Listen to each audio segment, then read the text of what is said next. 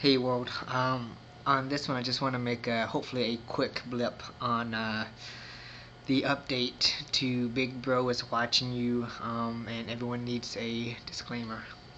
Pretty much, I wanted to add it that I must be getting really old and senile these days because I keep forgetting what I want to talk about, and I keep making these updates afterwards, so that gives you more vids to watch instead of just I guess a longer one, so I'm not sure which one is better in that instance. But yeah, one of my subscribers pretty much mentioned something or commented, and that reminded me of what I wanted to spit out my 2 cents on. But yeah, pretty much in regards to the YouTube, the MySpace and the Facebook and all that stuff. Aside from the corporate and the business sites of LinkedIn, the professional social site and whatnot, my personal opinion is that employers, they're more than free to browse around to all that, but as far as trying to put or use that as a basis for hiring or to fire somebody because of that, I mean, what happened to the autonomy of you keep work at work and what you do outside is your own free time. It's like you look at somebody's YouTube, MySpace, or Facebook page, and it's like it's almost like you're firing them for if let's say they choose to eat rice instead of hamburgers. It's like who cares? It's what they eat at work and what they eat at home. If they want to do that, it's the same thing.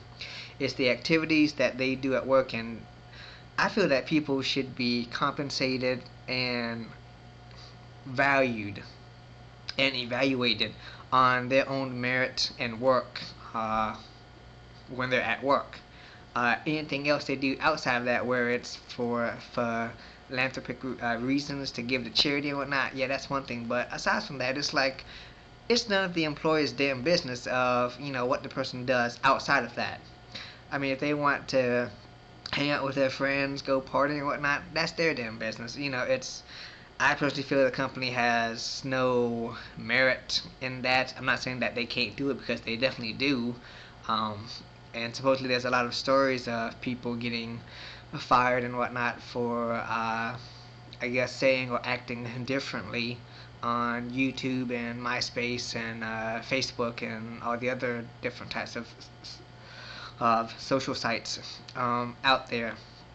But I guess to sum that up and to I guess keep this short is to pretty much just say that I don't think that the Facebook and the MySpace and the other social sites have anything to do or should have anything to do with the hiring process. I mean, they already do a background check when they are trying to hire you on, and I mean they already run like the credit, the background, and all that. It's like what the hell they had to go through the MySpace and the Facebook and all the other social sites for. It's really none of their damn business, But at the same time, what you do on the internet and post out there is for the world to see.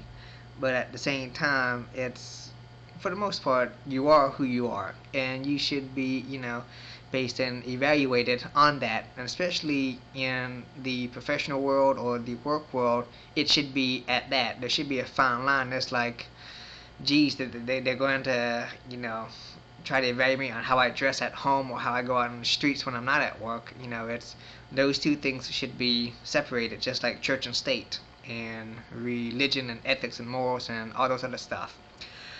But I just wanted to give a quick 2 cents on that because my last update was going on into 15 minutes. So this one, I guess I'll try to keep it short and under 5. So with that, I just wanted to, give the 2 cents on the Big Bro is watching and the disclaimer and stuff. And like I said, it's personally, I don't feel it's any of their damn business that they should be trying to invade or pry into a person's private life unless they want to publicly make it shared. But even then, that shouldn't be part of the job process. So, but yeah, that's what I gotta say for this session. So, that should be done for this set of vids for this session. So I'll see you guys next time. Thanks.